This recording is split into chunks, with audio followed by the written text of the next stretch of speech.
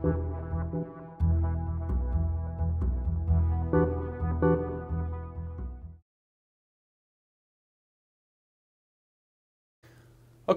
we're back to thinking about the data. We're going to now move away from this least square fitting idea and just to talk about this idea of the interpolation aspect of what we want to do with this data.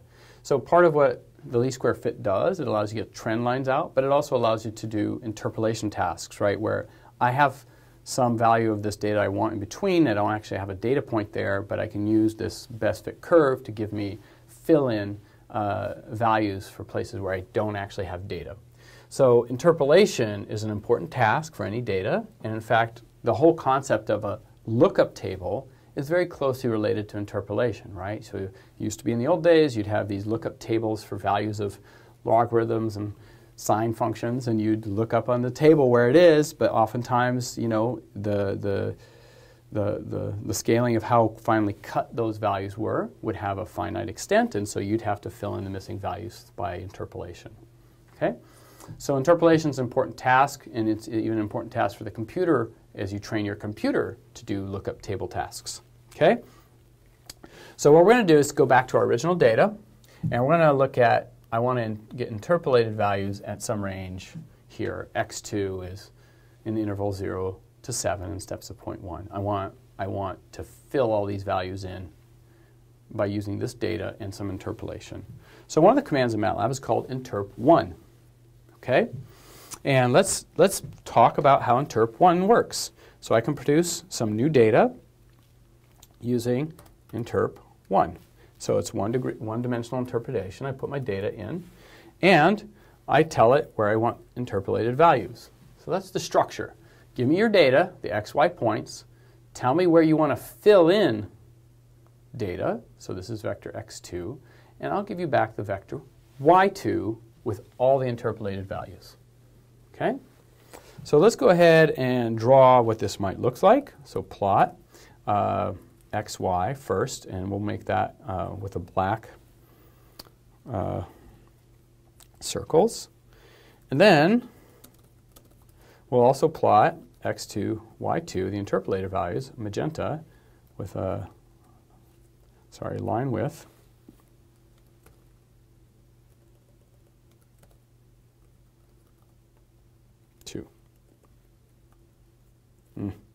Okay, here, there. Okay? So now what this is going to do, give me original values, my original data, plus the interpolated values. So let's go here and plot this thing. And there it is. Now, let's talk about what this thing did. It did what you used to do when you were a kid.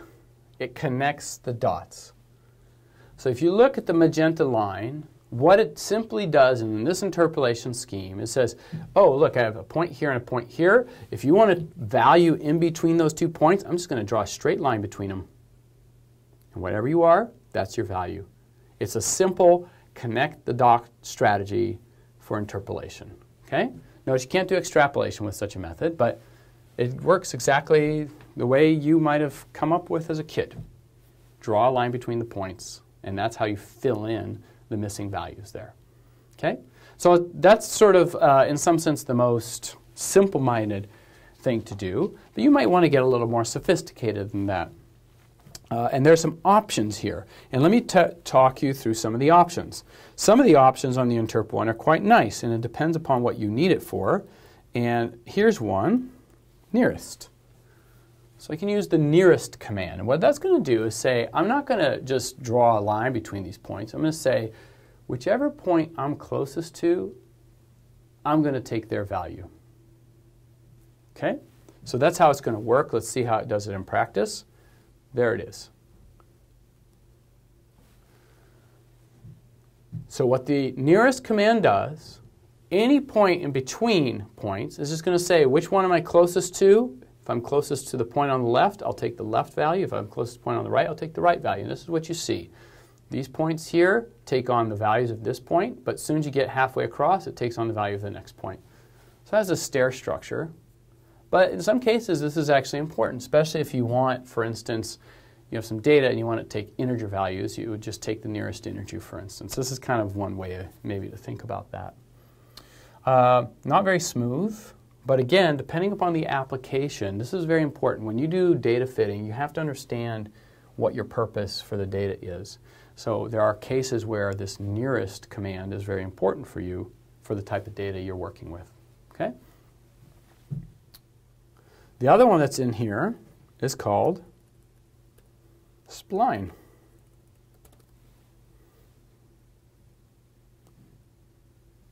And what spline does is what we talked about what spline should do. Look at that beautiful curve. So what the spline does is it does this extra trick of smoothing. Notice when you connect the dots, it looks a little choppy. That's because the derivatives, I mean, the connected dots goes through all the points, but the derivatives are mismatched at every single one of those points. What the spline attempts to do is says, let me draw for you something that goes through all the points, but now notice how smooth it is because at every one of these points, it's enforced the constraint that the derivative and the second derivative are in fact continuous. So it looks really smooth. So when you take data and you want to fill it in a smooth way, a spline is the way you want to go with this thing.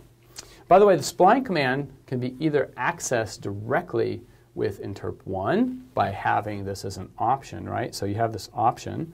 The other possibility with the spline, and I'll show you the spline command directly, is spline x, y, x2.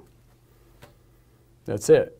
So spline, here's your data, give me values at all the x2, interpolated values at all the x2. Okay, so that's how that spline would work. Let's just verify for ourselves that it in fact gives you the same thing. There it is. And there's the spline. Okay, so we started off with polyfits, polyvals, which are the best least square fits algorithms here. We've moved on to this interpolation command, which you can use with a spline setting or otherwise.